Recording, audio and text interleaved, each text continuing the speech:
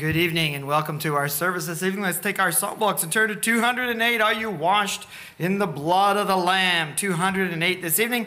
And we'll stand together as we sing, Have you been to Jesus for the cleansing flood power? Are you washed in the blood of the Lamb? 208, standing and singing together this evening. Have you been to Jesus for the cleansing power? Are you washed in the blood of the Lamb? Are you fully trusting in His grace this hour? Are you washed in the blood of the Lamb? Are you washed in the blood, in the soul cleansing blood of the Lamb? Are your garments spotless? Are they white as snow? Are you washed in the blood of the Lamb? Are you walking daily by the Savior's side? Are you washed in the blood of the Lamb? Do you rest each moment in the crucified? Are you washed in the blood of the Lamb? Are you washed in the blood, in the soul cleansing blood of the Lamb?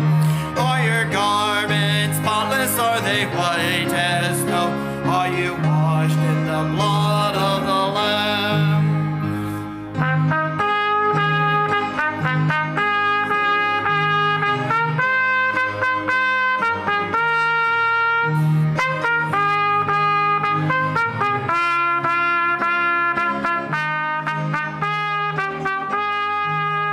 Are you washed in the blood, in the soul cleansing blood of the Lamb? Are your garments spotless? Are they white as snow?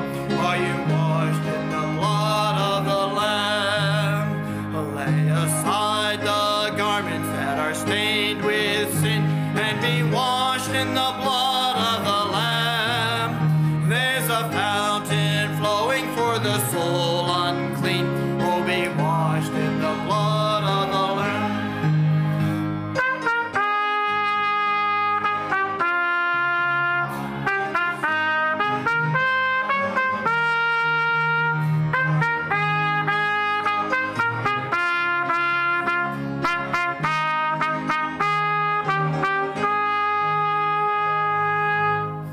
Amen. Thank you for that singing, and you may be seated this evening. And what a blessing it is to know that we have been washed in the blood of the Lamb, cleansed of our sin, and clothed in the righteousness of Christ. Well, if you have your prayer bulletins there, let's go over a couple of the prayer requests this evening, beginning with our missionary letters. Our first missionary family this evening is Eric and Bonnie Bowmaster in Lewiston, Maine. And he writes and says, Praise God that He has kept our church safe and family safe from COVID throughout the past year. We have not had any drop in attendance by our members due to the fears of COVID. We had a men's retreat up in Lee in October. He did mention that visitor attendance, however, has been low this year with the continuation of the fear of COVID. So pray for the Bowmasters and the work there in Maine. And then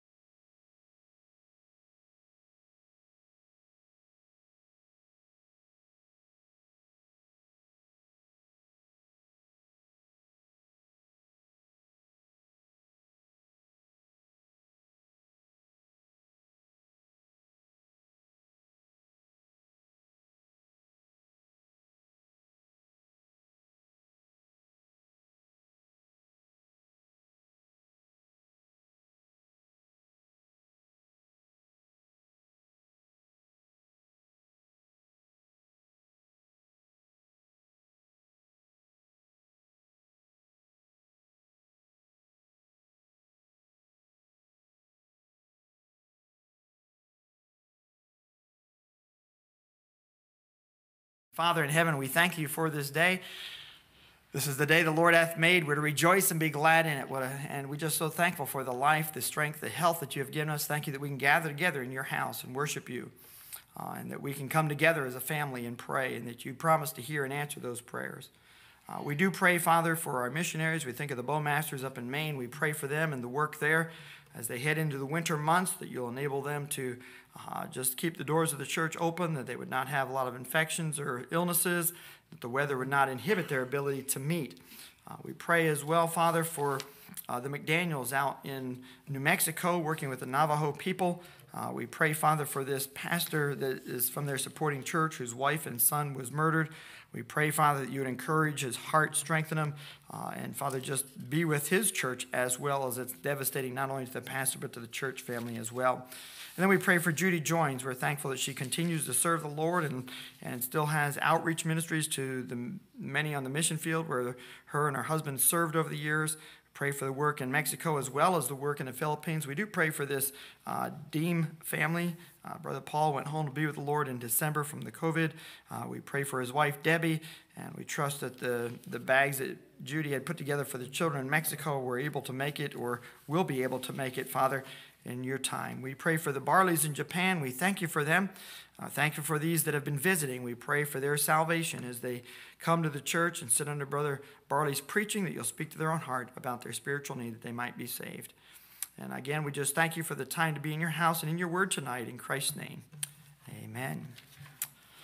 Well, tonight we come to the third section in Ephesians chapter 3, verses 12 to 16. Now, we started live streaming our services on Wednesday night here at the beginning of the year because we're streaming them down to the nursery so they can watch them. So rather than me walking around down there, I'm going to stay up here in front of the camera. You're all set for me to walk down there. All right, well then I can walk down there. They're all set for me to do that. So that sounds good.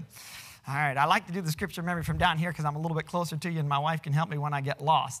All right, so we're on verses 12 to 16. Now, you had the New Year's holiday there, so, a lot of things going on, but it still, trust you, took time to at least meditate on these verses. He finished up the verse number 11, speaking of the eternal purpose which he purposed in Christ Jesus our Lord, and then in whom, speaking of Christ Jesus our Lord, it's through him that we have boldness and access with confidence by the faith of him, again, speaking of Christ. And we read that in the New Testament as well, that we may come boldly before the throne of grace. And we are able to do that because of the blood of Christ. All right, so verses 12 to 16, and let's say it together. In whom we have boldness and access with confidence by the faith of him. Wherefore, I desire that ye faint not at my tribulation for you, which is your glory. For this cause I bow my knees unto the Father of our Lord Jesus Christ, in whom the whole family in heaven and earth is named, that he would grant you, according to the riches of his grace, of his glory, that he may grant you, according to the riches of his glory, to be strengthened with might by the Spirit in the inner man. I've probably been saying riches of his grace all along for the last month and a half that I've been working on that, and didn't realize that I had it wrong, because a number of places he talks about the riches of his grace, but this apparently is not one of those. All right, so next week we finish out chapter number 3. Hard to believe we're already halfway through the book of Ephesians, but the last verses 17 to 21, he's going to continue his petition. So he starts off in verse 16, I'm praying that God would grant you, according to the riches of his glory, to be strengthened with might by the Spirit in the inner man, that Christ may dwell in your hearts by faith, that ye, being rooted and grounded in love, may be able to comprehend what is the length and breadth and depth and height. Speaking of God's love, the length and breadth and depth and height of his love, and to know the love of Christ that passeth knowledge, that ye might be filled with all the fullness of God. And I mentioned the other week, when we pray, do we pray for people like that? Do we really pray for their spiritual needs? We pray about all the physical things, but do we really pray for the spiritual things, that those that we know that are saved, that God would strengthen them, through the Holy Spirit for whatever they have to face that day at work. We talked on Sunday about how as a church we're to edify and encourage one another out of Ephesians chapter 13. Don't forsake the assembling of yourselves together, but exhort and encourage one another. All right, and so we ought to be praying for one another. God will, I don't know what you faced during the week, but I need to pray that God will strengthen you through the Spirit to be able to do that Christ will dwell in your hearts, that you'll go by faith. We hear all this stuff on the news. We don't know. You just have to trust God. And we need to pray that God will help us to walk by faith and not by sight. And then he talks about the love of Christ, that we might pray for others, that they would really understand the love of Christ in the heart, that they might be saved, that as believers, that we would act upon the love of God, that we would grow in that. He talks there about the knowledge, growing in knowledge and increasing in knowledge. The love of God passes our knowledge, just like the peace of God that passes all understanding.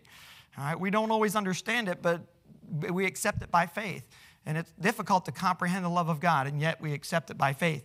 And then he ends up with a closing in verses 20 and 21. Now unto him that is able to do exceedingly abundantly above all that we ask or think, according to the power that worketh in us. And he mentions there about to him be glory in the church by Jesus Christ throughout all ages, world without end. Amen. Now it's interesting that he ends chapter 3 with a benediction. But that is not the end of the letter. That's the halfway point.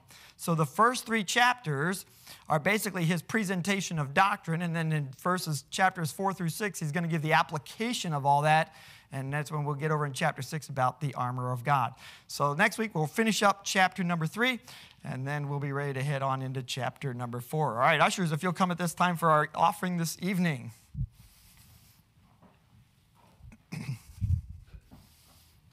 This is our Wednesday night benevolent offering, and we appreciate your faithfulness in giving to that.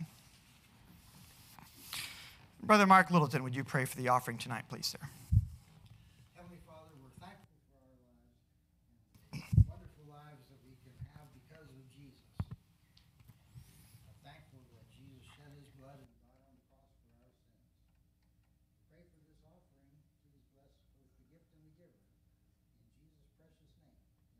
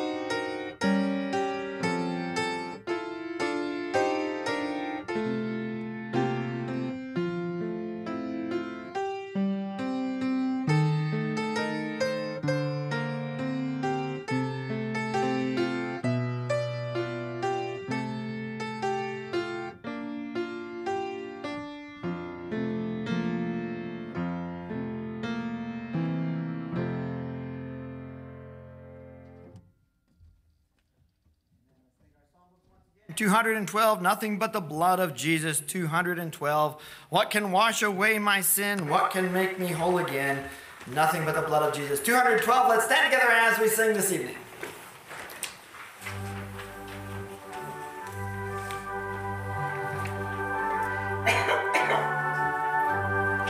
What can wash away my sin? Nothing but the blood of Jesus. What can make me whole again? Nothing but the blood of Jesus. Oh, precious is the flow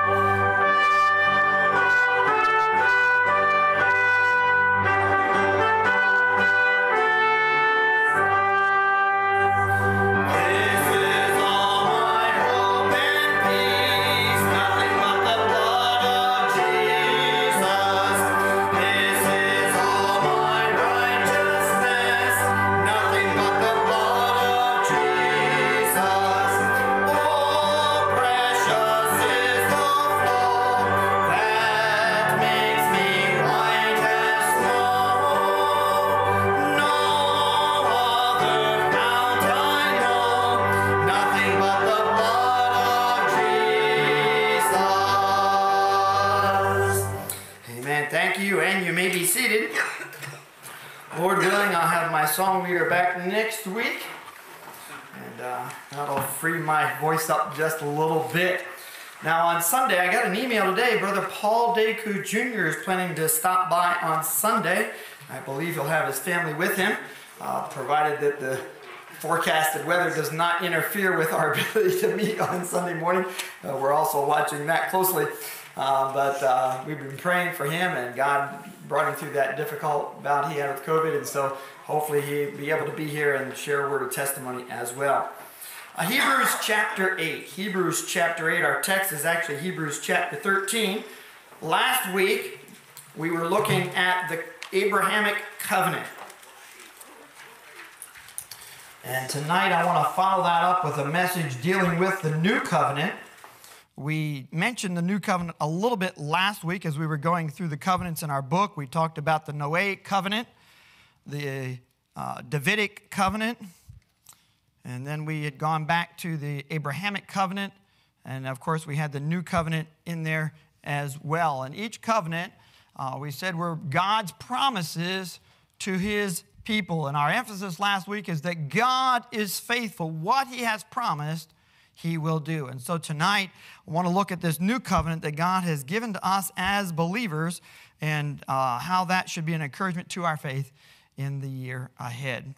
Let's begin with prayer. Father, as we come to the Word of God tonight, I pray that you'll encourage our hearts and our faith. We're thankful for the covenants that you have given us, Father, your word, your promises.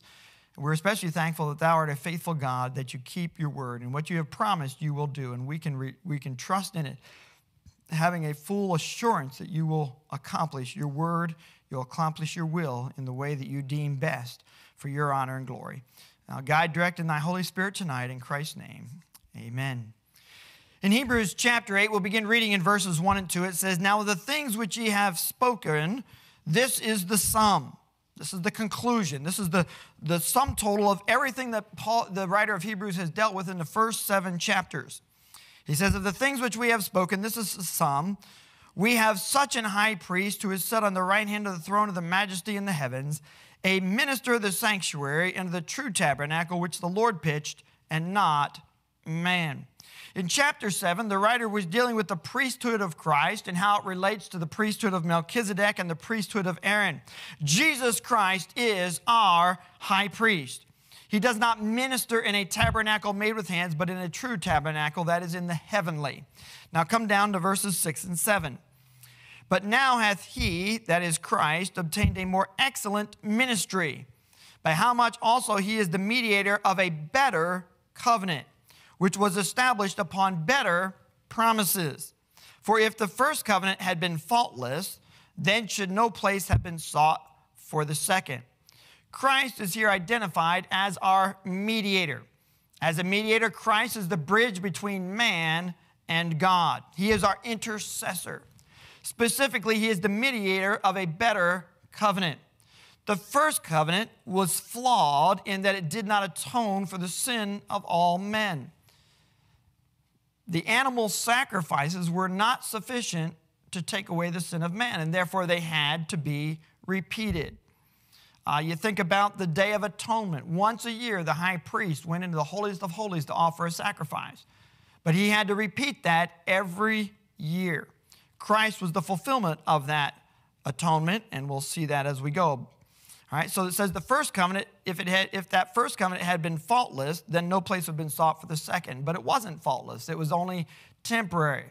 The writer of Hebrews said the blood of bulls and goats could not take away sin. It was a picture of the sacrifice yet to come in Jesus Christ. Then beginning in verse 8, it says, "For finding fault with them, he saith, Behold, the days come, saith the Lord, when I will make a new covenant with the house of Israel and with the house of Judah. Not according to the covenant that I made with their fathers in the day when I took them by the hand to lead them out of the land of Egypt, because they continued not in my covenant, and I regarded them not, saith the Lord." Now verse number 10, "For this is the covenant that I will make with the house of Israel. After those days, saith the Lord, I will put my laws into their mind and write them in their hearts, and I will be to them a God, and they shall be to me a people." In verse 8, the writer is quoting Jeremiah chapter 31, verses 31 to 34, and we looked at that last week. He identifies this covenant as a new covenant. The new covenant was in no way dependent upon the first. Verse 10 reveals that it is an inward covenant, not an outward covenant. So this is not something where there is an agreement and two people shook hands on it, or that they somehow entered into an outward agreement, but it is an inward commitment of the heart. Notice two things about this covenant in verse number 10. He says, I will write or put my laws into their mind, and I'll write them in their hearts. The mind speaks of understanding. God is going to open their understanding to this covenant, the nation of Israel. Of course, they are blinded. When the time of Christ, they were blinded. They didn't realize the Messiah was coming. They were blind to much of the promises of God. But God's going to open their understanding to be able to understand it. The heart speaks of the matter of faith and obedience. I will write them in the heart, and they will obey them. Unlike the first commandment, or the first covenant, as he mentions in verse 9, they wouldn't listen. They wouldn't follow it when they came out of Egypt. They refused to abide by his covenant. But the new covenant, they will obey because God's going to write it in their hearts. Now come over to our text in chapter 13. Chapter 13, verses 20 and 21.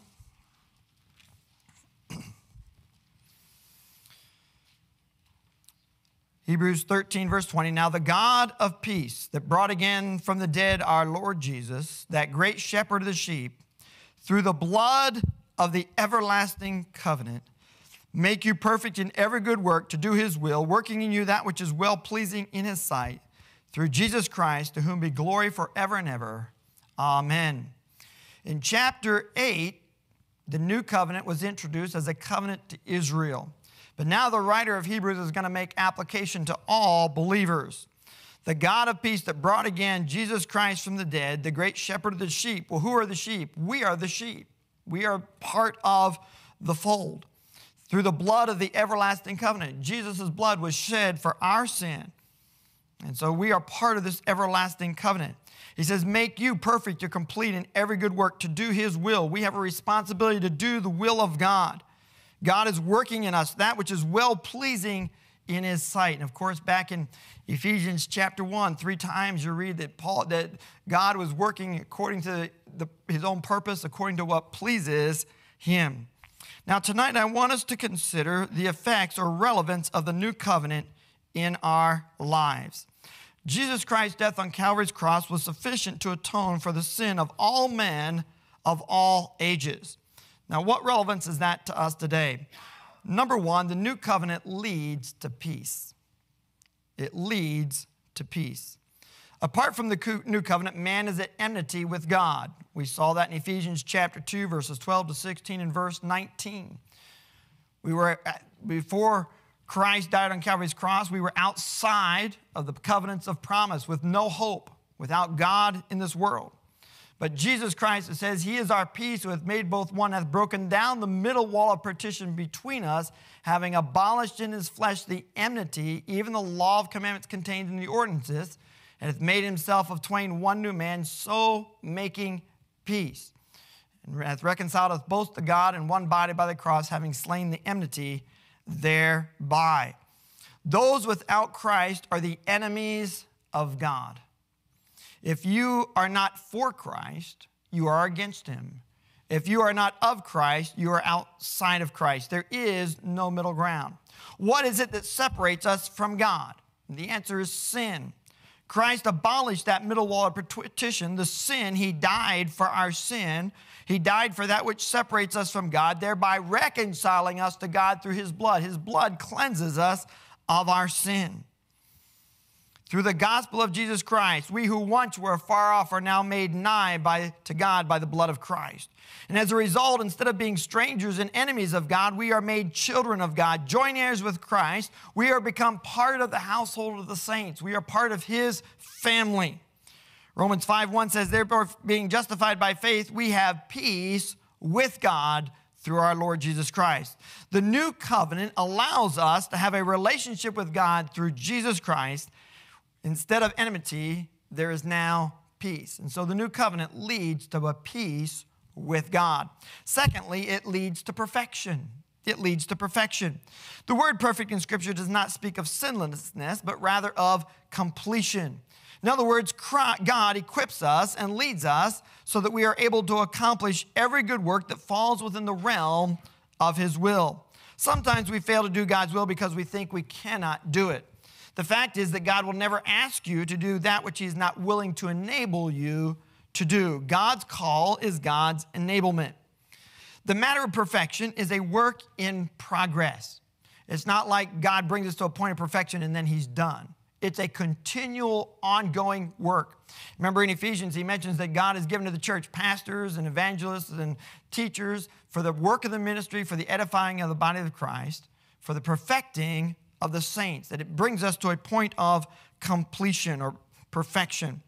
And so God's will progresses, as God's will progresses, I should say, so does his working or equipping to accomplish his will in our lives. You know, as a young person, maybe a teenager, God's will for your life is going to require and expect more from you than when you were a child. You think about the little ones that we have downstairs. Maybe think of Trevor and Rachel's little boys, Tanner and Oliver.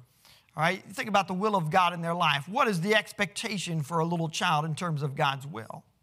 And then you think about someone who's older, a teenager or a young adult.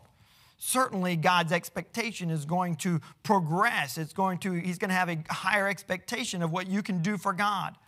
And those of us who have been saved over a longer period of time, perhaps are more mature in the faith and have gone through many of these experiences, God's expectation for us and his work in our lives is going to be different than it was when we were younger. God asks us to do different things. I think about Mr. Gordon, and how he teaches children's church and VBS, and you think about years ago, he would have never dreamed about doing that. Just like I would have never dreamed about preaching. Yeah, I mean, before I came to Bible Baptist Church, I had no intention of ever going into full-time ministry, and then when I did, I had no intention of ever preaching, and when I was assistant pastor, I had no intention of ever being the senior pastor, but God gradually works in our lives to perfect us and to bring us along to completion. If you knew where God was going to take you the moment you got saved to the end of your life, you probably would say, I don't want no part of this. If you knew what God was going to expect of you, you'd probably say, that's more than I can handle. But God brings you along little bit by little bit, and he reveals his will as you grow. Now, if I don't accomplish or I'm not willing to listen to God and obey his will at point A, I don't reach point B, God repeats the lesson.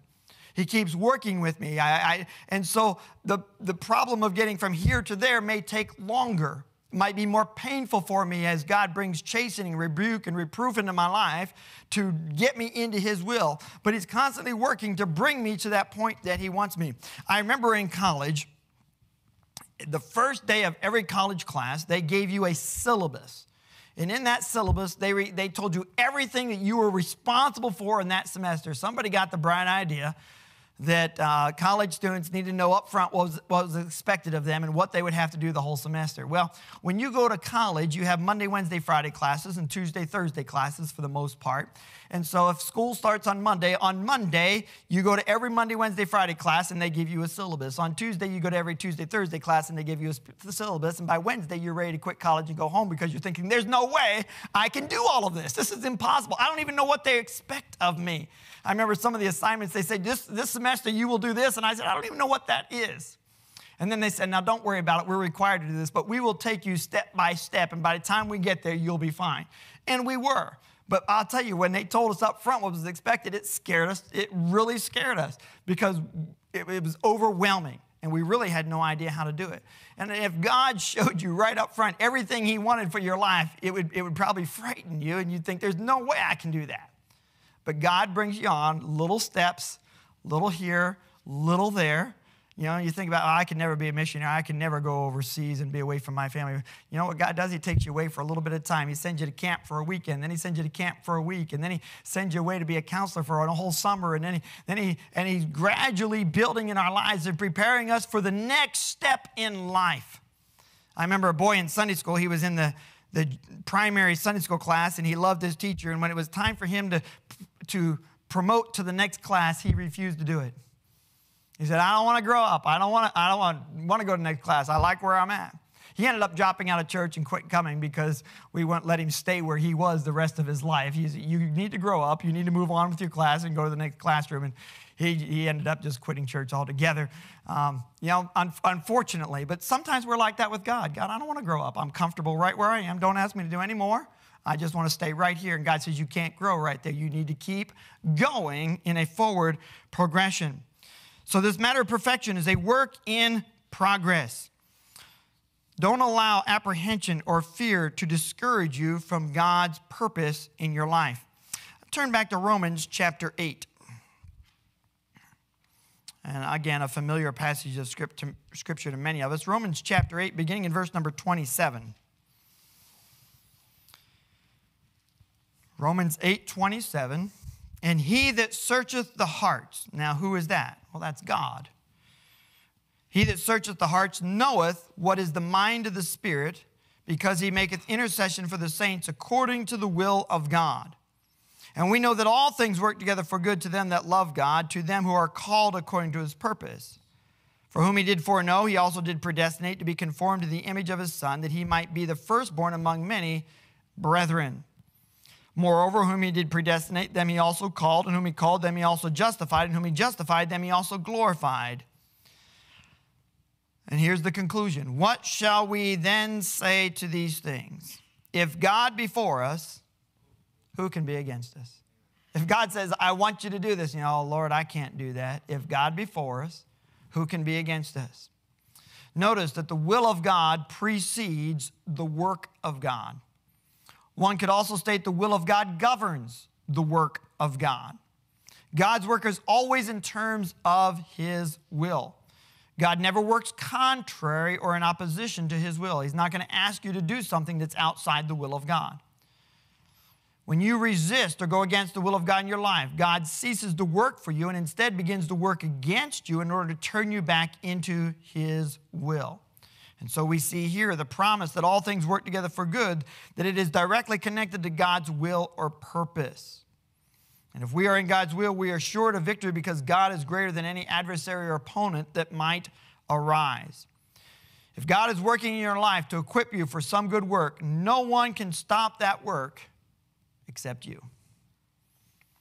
If God says, this is what I want you to accomplish, God will enable it to happen regardless of the circumstances. The only one that can stop it is you if you say, I'm not willing to do it. So we see the new covenant leads to peace. It leads to perfection. Number 3, it leads to pleasing. Responding by faith to the work of God in our lives pleases God. Hebrews chapter 11, verse 6 says, but without faith it is impossible to please him. For he that cometh to God must believe that he is, and that he is a rewarder of them that diligently seek him. Everything that God does in your life is for the purpose of building and encouraging your faith. And as a Christian, it ought to be our desire to please God in everything that we do. Turn over to 2 Timothy chapter 2. 2 Timothy chapter 2. There are a number of things that Paul mentions to Timothy in this passage. He says, thou therefore, my son, be strong in the grace that is in Christ Jesus. Remember we talked about in Ephesians, praying for strength in the inner man. Paul's saying to Timothy, be strong in the Lord, in the power of his might. Verse 2, and these things that thou hast heard of me among many witnesses, the same commit thou to faithful men who shall be able to teach others also. Thou therefore endure hardness as a good soldier of Jesus Christ. No man that warreth entangleth himself with the affairs of this life, and here it is, that he may please him who hath chosen him to be a soldier. God wants us to do everything to please him. When Jesus Christ was baptized, what did God say? The voice from heaven. He said, this is my beloved Son, in whom I am well pleased. If we are to please God, not only must we live by faith, but we must guard against worldly entanglements.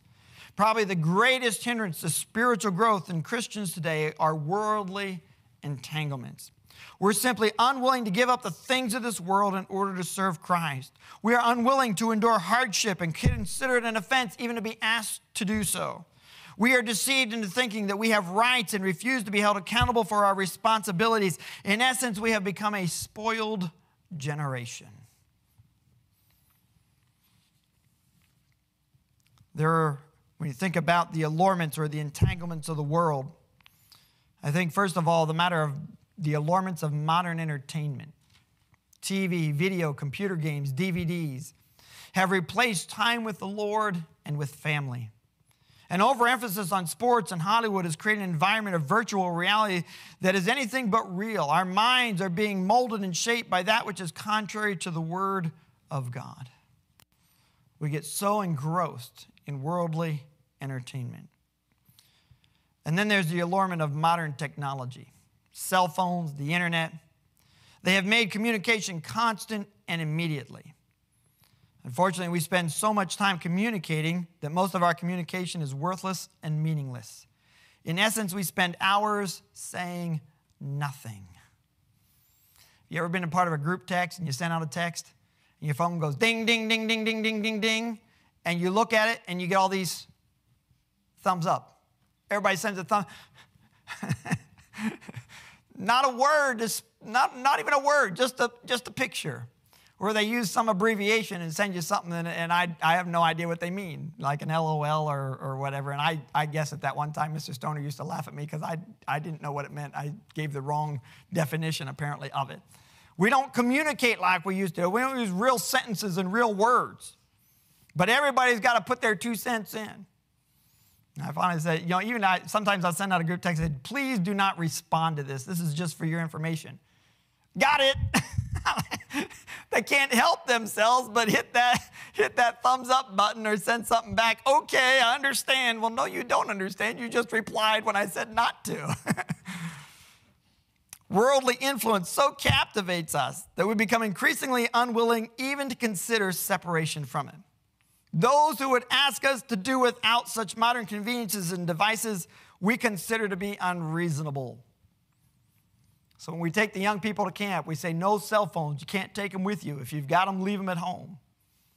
I love John Bott at the Wilds. He says, so mom sent her son to camp. He got to camp. He turned his phone into his sponsor and said, here's my phone. The next day, his cabin counselor took a phone off of him. The next day, they got a third phone off of him. That was the one he was hiding under the blankets that they weren't supposed to find. They figured if he gave in two, they'd stop looking. Yeah, the parents, hey, you need a phone. I need to keep in contact with you. And it is unreasonable for you to even suggest that I have that separation. The problem is that a life that is characterized by the things of the world cannot please God. In 1 John chapter 2, verses 15 to 17, we're familiar with the passage, love not the world, neither the things that are in the world. If any man love the world, the love of the Father is not in him. You cannot love the world and love God at the same time. You cannot live for the world and live for God at the same time. And if we live for the world, then we cannot please God. Turn over to James chapter 4, verse 4. James 4:4. Ye adulterers and adulteresses, and that's language. Know ye not that the friendship of the world is enmity with God? Whosoever therefore will be a friend of the world is the enemy of God. Not only can you not please God when you live for the world, but God says, you're not my friend, you're my enemy. You are an adulterer, an adulteress. You have rejected your first love, that is Christ. And instead you have pursued after the ungodliness of the world.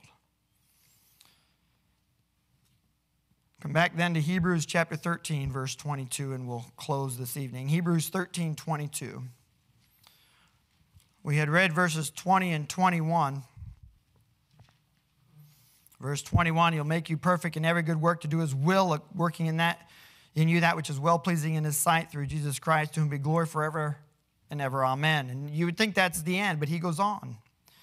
Verse 22, he says, and I beseech you, brethren, suffer the word of exhortation, for I have written a letter unto you in few words. The writer of Hebrews knew that his message would be hard to swallow. I mean, for the Jews, the Hebrews, what he was writing to them was basically saying, everything you have believed up to this point, you need to turn from and follow Christ. Now, what they believed up to that point was a picture of Christ that was to come, but they were so unwilling to let go of that and to accept the new covenant. He said, I beseech you, suffer. That means allow the word of exhortation. Listen willingly. The word of God is a sharp sword, and when it does its cutting work, it hurts. It can be spiritually and emotionally painful. Nevertheless, it is necessary for our good. Whenever God's word brings convictions, we need to be willing to accept it as from the Lord. Instead of getting angry at the preacher or angry at the teacher, we need to allow God's word to do the work that God intends for it to do. And then I like this phrase, for I have written a letter unto you in few words. Have you ever read the book of Hebrews from start to finish in one setting? I would not consider it a short book. I would not consider it a few words. But basically what that phrase tells us is that the author could have said a lot more. He could have gone on. But at the same time, what he said was sufficient to address the issue. You know, it is impossible to exhaust the Word of God. You will never hear all the preaching you need. That's why it's important not to miss the opportunities that God avails us to be at the house of God and to sit under the preaching of God's word. We need the preaching of God's word. You never reach a point where you outgrow that. So the new covenant leads to peace, perfection, and pleasing. Is your life pleasing to the Lord? Are you at peace with God? Are you going on to perfection? Jesus Christ shed his blood on Calvary's cross in order to make this new covenant.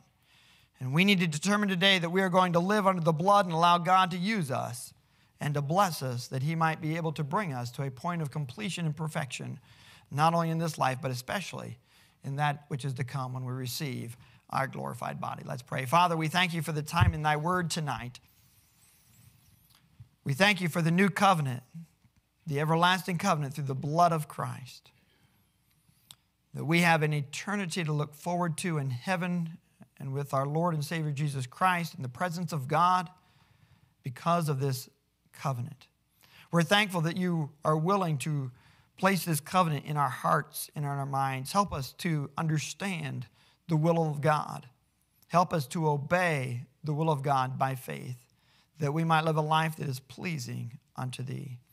As we look forward to the new year, help us not to quit or to faint or to give up, but to press on for thy honor, for thy glory. In Christ's name we pray. Amen.